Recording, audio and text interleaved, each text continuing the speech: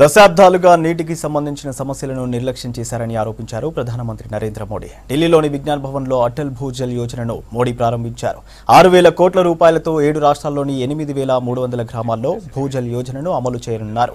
తాను నీటి కొరత ఉన్న రాష్ట్రం నుంచే వచ్చానన్న మోడీ నీటిపైనే వ్యవసాయ, పారిశ్రామిక అభివృద్ధి ఆధారపడి ఉందన్నారు. కేంద్రం రాష్ట్రాల మధ్య నీటి గురించి విభేదాలున్నాయని చెప్పారు. నీటి కొరతపై అవగాహన కార్యక్రమాలు చేపట్టాలన్నారు. जल संकट से लड़ने के लिए हमारे पास एकजुट होने के अलावा कोई विकल्प नहीं है। आज लोगों को, प्रीणी के लोगों को ये सरकार की तरफ से अटल जी के जन्मदिन पर एक बहुत बड़ा महत्वपूर्ण उपहार है।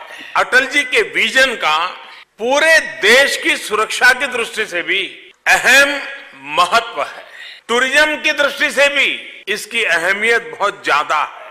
ये अटल जी ही थे जिन्होंने इस टनल के महत्व को समझा और उसके निर्माण का मार्ग बनाया था। अटल जी के नाम पर इस टनल का नामकरण होना हिमाचल के प्रति उनके लगाव और अटल जी के प्रति आप सभी के आदर और असीम प्यार का भी प्रतीक है। पानी को लेकर के अटल जी का जो विजन था, वो विजन आज भी हमें प्रेरणा देता है। अटल जल जो ये पानी ही है जो घर, खेत और उद्योग सबको प्रभावित करता है।